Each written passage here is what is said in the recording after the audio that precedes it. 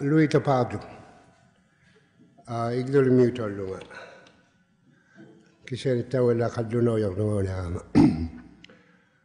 Yeah, Louis Tapardjuk. I remember, I think Louis McCover did mention something about A. Bookpick's first book that he put out. And A. Bookpick also had a project called Project Surname, where all the Inuit in Nunavut had their own unique name, like a spiritual name or a given name, given to their immediate families or given to them by another caring family so that the disease can continue on through the namesake. During Project Surname, A. Bookpick came around to me since my stepfather's name was Alalak, Felix Alalak. He insisted that I should change my name to Alalak. And I said, why? That's stealing somebody else's name. You know, how can that be? You don't steal somebody else's soul. You don't steal somebody else's property, particularly the name. So he gave in, I stuck with Tapardjuk. Therefore, whenever I introduce myself, I always say Tapardjuk, and thankfully it was not Alalak. That was my stepfather's name, not mine. During the course of my tenure as minister and involvement with other Inuit organizations, I always go back to the time when I was a youngster, when my grandfather, Qikiqtani, and other elders more or less bowed to the area administrators or the white people. They did what they wanted to do because the assimilationists thought what they were doing was good. And over the years, I've read some documents, I've read a lot of papers, and I came across this I forgot the name of the author, but the book was Please Understand Me. I'm going to read you a quote from that book. If I do not want what you want, please try not to tell me that my want is wrong. Or if I believe other than you, at least pause before you correct my view. Or if my emotion is less than yours or more, given the same circumstances, try not to ask me to feel more strongly or weakly. Or yet, if I act or fail to act in the manner of your design for action, let me be. I do not, for the moment at least, ask you to understand me. That will come only when you are willing to give up changing me into a copy of you. If you will allow me any of my own wants or emotions or beliefs or actions, then you open yourself so that someday these ways of mine might not seem so wrong and might finally appear to you as right for me. To put up with me is the first step to understanding me. Not that you embrace my ways as right for you, but that you are no longer irritated or disappointed with me for my seeming waywardness. In understanding me, you might come to prize my differences from you, and far from seeking to change me, preserve and even nurture those differences. Those are the very sentences that have me kept going and reminded me of my forefathers and the way they went through during the community development process. It is sad. It is, for millennia, Inuit lived independently in the northern polar regions of the world, successfully creating our culture rich in spiritual belief and social life,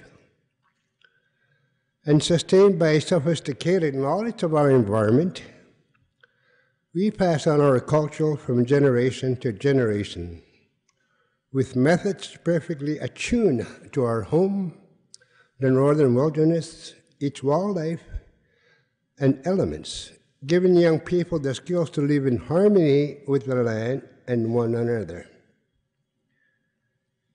Inuit have been romanticized by people from beyond the polar regions for more than 400 years, since the first explorers visited us.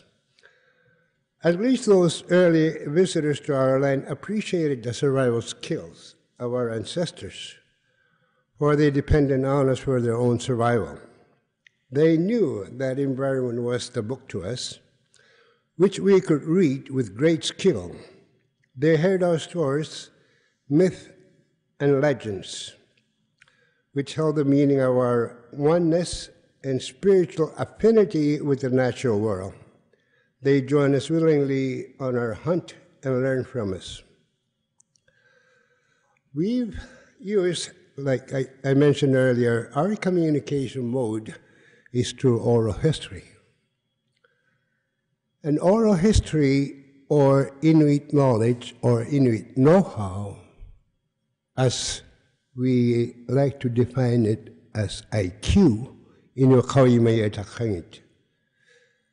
is reflected in our desire for self-government as well as commonly shared stance among Inuit that their knowledge can be defined.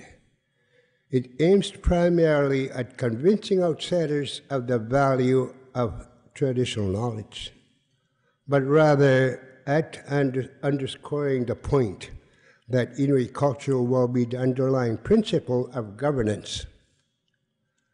In defining IQ as encompassing all aspects of traditional Inuit culture, the problematic involved in formulating definition was circumvented by referring it to definition of what is traditional Inuit. It is said to exclude anything other than everything non-traditional. Tradition itself is a problematic concept that it is always changing. So tradition and the translation of Inuit also becomes problematic.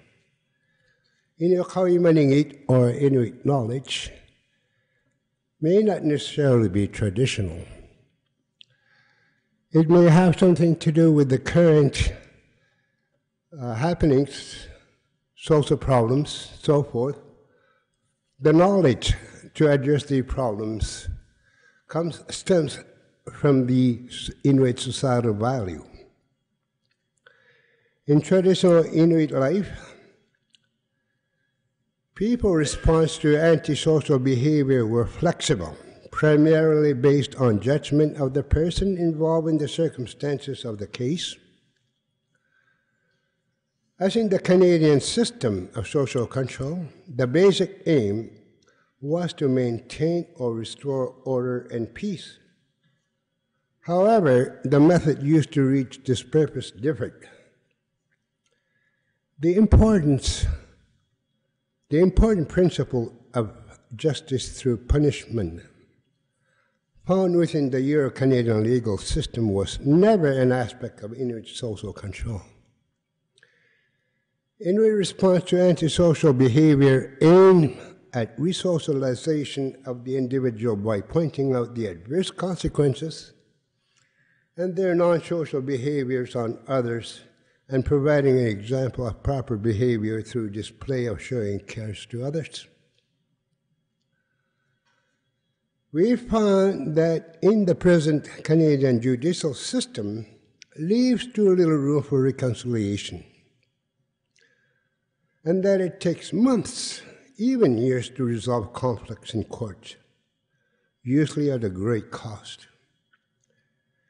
During this time, the conflicting parties are forbidden to have any contact. The person who is facing charge is under great stress waiting for an outsider to resolve the conflict for them. It is a known fact that many cases facing charges have committed suicide. The Canadian system, these are my own words, the Canadian system has killed more of our young people through suicide than were ever murdered in any given period.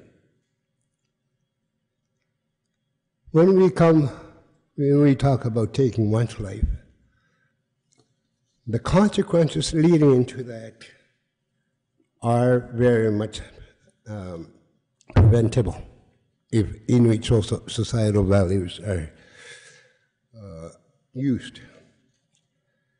Inuit way of handling conflict emphasizes reconciliation, knowing that people involved must remain in the community. However, a serious offender must be incarcerated, and there's no question about that. Often, in cases of domestic disputes, both parties share the blame, but according to the current criminal code, the person who gets physical is charged, even though the other party may have initiated the conflict. Often, the male is charged even though the conflict may have been initiated by the female partners. In the Inuit way of handling disputes, both parties would be quizzed about the problem. When one party is able to admit fault, reconciliation begins immediately with no fines or punishment imposed. The involvement of social services and police in marital problems is contributing to a growing number of divorces. Parental and elders was better than interference by social workers and other kadlunat. Thus, the importance of Inuit societal value comes into play. We know that some years back, we know that the government's policy of assimilation and also a survival of residential school in Chesterfield Inlet. When I heard the Prime Minister's apology some years ago, I was deeply touched. After so many years, the federal government did recognize that the residential school system was intended to oppress Aboriginal cultures with the end goal of assimilation. They acknowledged the shameful chapter in this country's history was wrong and asked for forgiveness. I, like many Inuit in Nunavut, attended residential school, and of course my cousin Monica, I took Southwood. She also went to the same school as I did. So are others in the room? The scars remain. While I recognize the words along will not heal past injustice, I was truly inspired by the apologies, and a lot of us did accept the apology given by the Prime Minister at that time.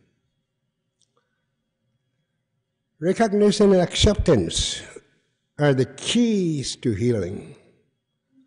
Moving forward, as difficult as it may at times, is our next step. We know that Inuit are forward-looking, resilient, innovative, and resourceful. So it is with little surprise that we took our future into our own hands with the creation of Nunavut. We now have a public government that is helping to shape our destiny. I acknowledge that my past in the residential school system is part of who I am today. I wouldn't be speaking to you in English if I didn't attend that residential school. Nor would have the foundation to do research, and nor would have I the courage to help my people, to defend my people in the wrong when I see one being done.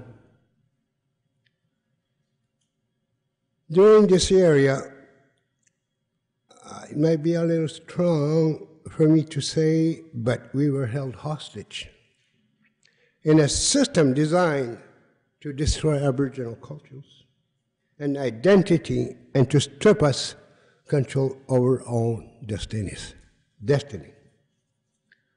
What we lost back then, we are now gaining by directly shaping and influencing our system in our government. An Inuit Studies Conference such as this is going to be an instrument of production for Inuit in Nunavut to carry on their vision and their desire to run their own affairs, so one day that they can run their own territory with pride as to who they are without having to bow down to other powers to be.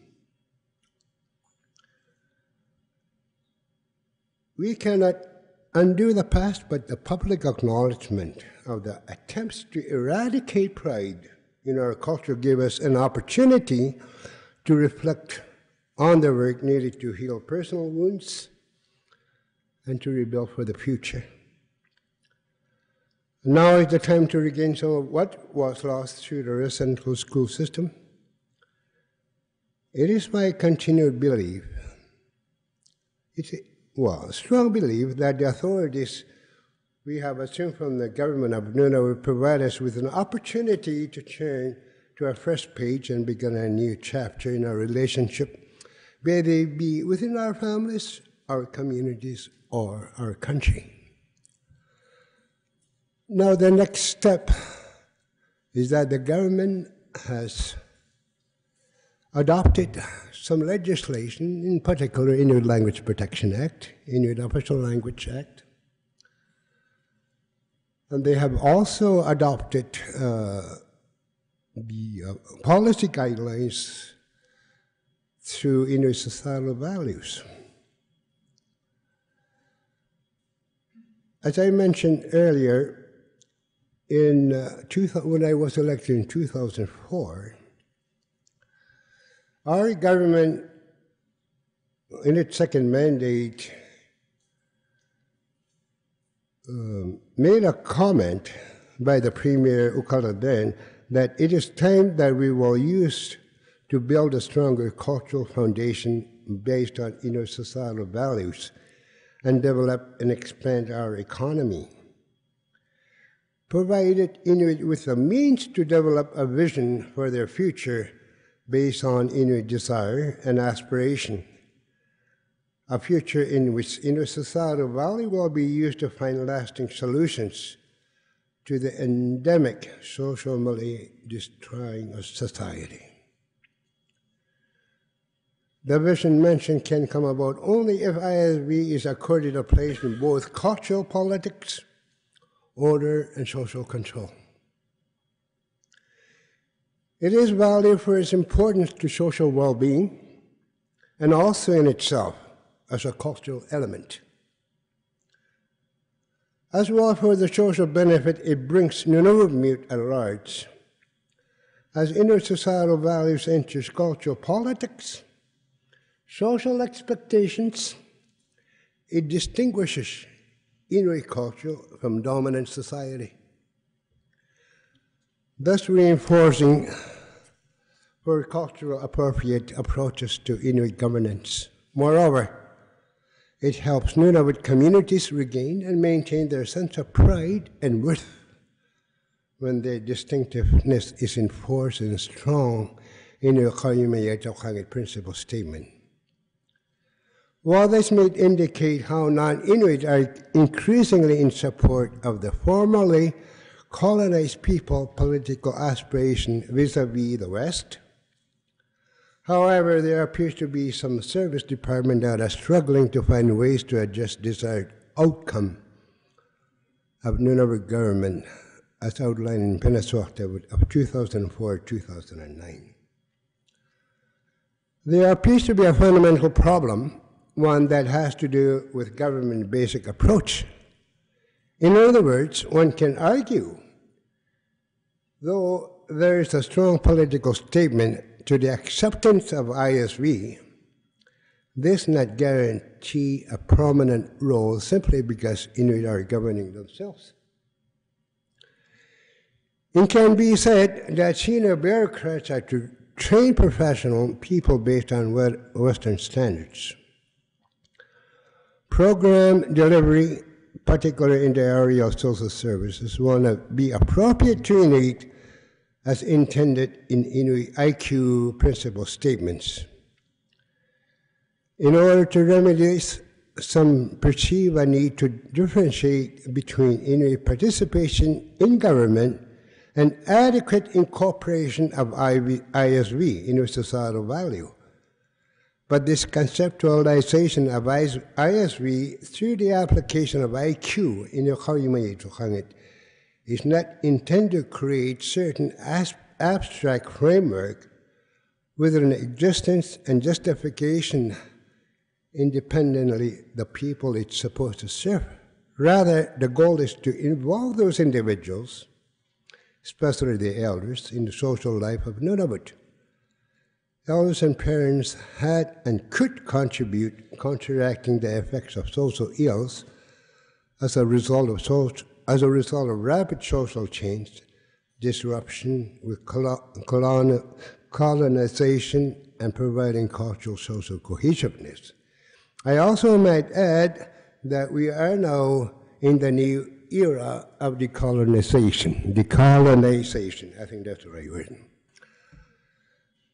In our existing literature, ISV pointed out that family is the primary and fundamental vehicle for transmitting this body of knowledge and culture. It is within the family that values, beliefs, and social norms and expectations are transmitted.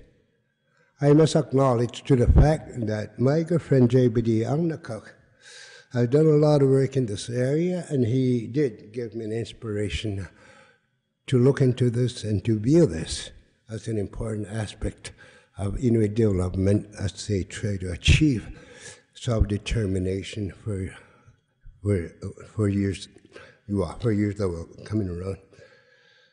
During the within the less formal, more personal form of social control of the Inuit, the conditions of natural and social life required a quick response to the nonconformity.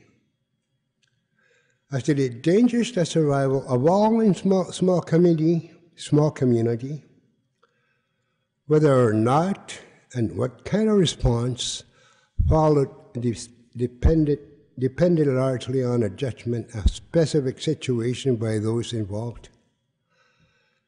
The personalities involved, the gravity, and the particular circumstances of the case guided the responses.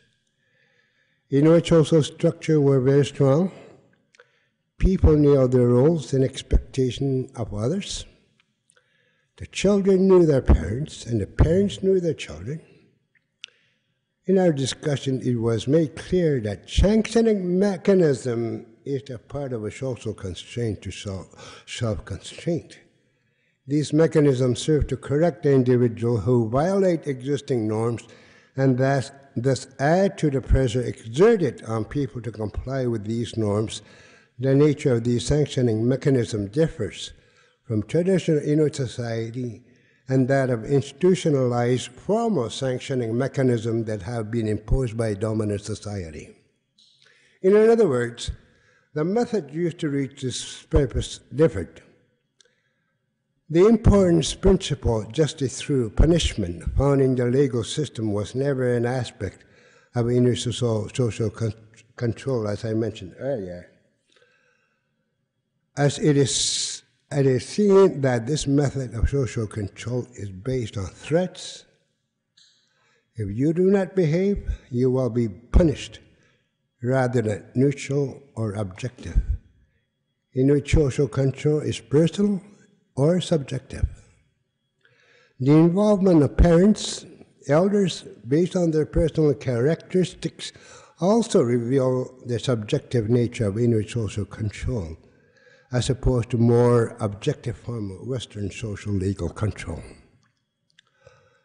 This leads me to believe that individuals or group of individuals within the current existing bureaucratic hierarchical model in the social formation attempt to monopolize these aspects and thus use them as a source of power and status differentials or means of domination exploitation.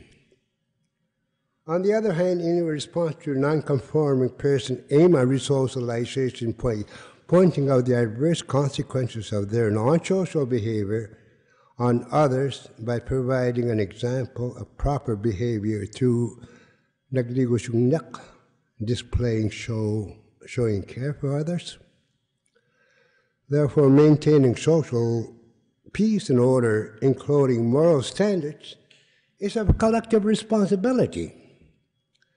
Any acceptable behavior had the potential for a negative impacting of many individuals.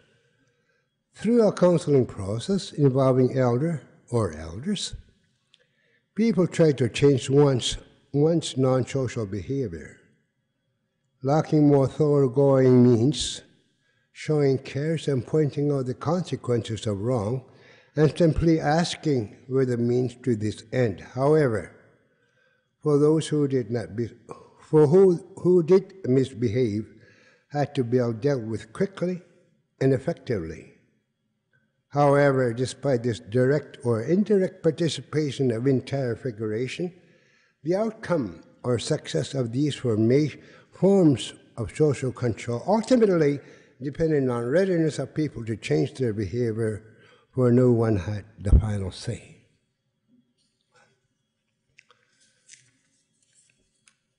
Next step,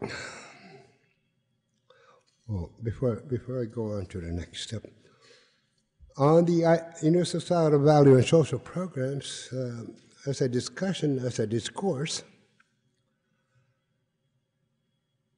there was a little evidence by the government back in 2004 that Department of Health Social Service, particular social service, had made very little, if any, attempts to find ways to incorporate societal values, their policies and programs, even with their departmental IQ coordinator.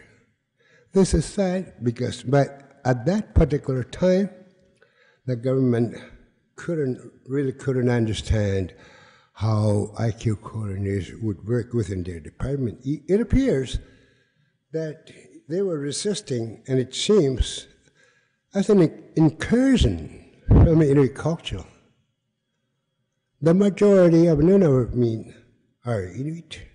They're trying to apply their Inuit societal values, but their societal values are seen to be an incursion to the status quo. Doesn't that raise a question as to who we really are? What Nunavut is all about? What land claims is all about? There needs to be a lot more work to be done. We have to train our own people so they can take on the leadership and administration of these policies and programs within the government. If we are to depend on the Southern trained professionals to do this for us, we're only dreaming. It will take time. We'll have to train our own people, our own government employees, as they advance and train to take on the directorship of these departments, then we can start seeing some changes. Before that can happen, there still needs to be work done. A balance of power is the question that needs to be addressed within these formulations of policies and guidelines. Some commentators on social and legal anthropologists have expressed that balance of power are always present whenever there is a functional interdependence between people. Power is structural characteristic of a human relationship, of all human relationships.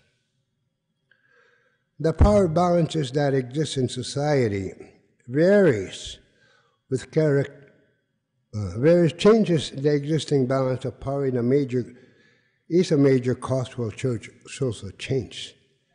In the case of Inuit from Nunavut, this has seen devastating effect on our social life among the Inuit, who had made Nunavut their home for generations before their colonization by Westerners. Power is an elusive concept, but it seems reasonable to argue that there is irregularity, that the relationship and what power Inuit have is mostly of highly symbolic character. To put simply, there are individual group of individuals with more chances to exercise power than others. And I also like to add that when I was 18 years old, I was elected as the chairman of the community council because I could speak English. I didn't have a pound or an ounce of our elders' wisdom that were sitting in the same room. Shameful, isn't it? Shameful. So, in this particular, it is mentioned that a lot of work will have to be done. The challenge is for us to work together past departmental and organizational walls and develop those support mechanisms to prevent non-conforming acts, promote healthy living, and embrace life through education, cultural relevant programs, appropriate services. We need to question what is it that works and does not work? What makes it effective and ineffective? What structures do we put in place? What do we take down? The other perspective to think from is identity, how our underutilized existing valuable resources, being our elders, regain their pivotal role in community social control. We have attempted to point out areas of serious concerns in our current social problems in Nunavut from Inuit societal value perspective. So finally, and we I have made an attempt to help, particularly those that want to seek some, to open some discourse on Inuit societal values and to draw attention to the powers be it the minister or the deputy ministers in the government. And we do have work cut out for us in that area. And I'm also happy to say that a lot of work has been done through good work like Nakok and others in the government departments, deputy ministers, Kathy pick for one. There are a lot of people that are truly value societal values. With that, I must admit the fact that I couldn't open my file. I took my grandson's laptop. It didn't work on my file, but nevertheless, as I promised, I'd make some presentation. I did my best with what I have with you today.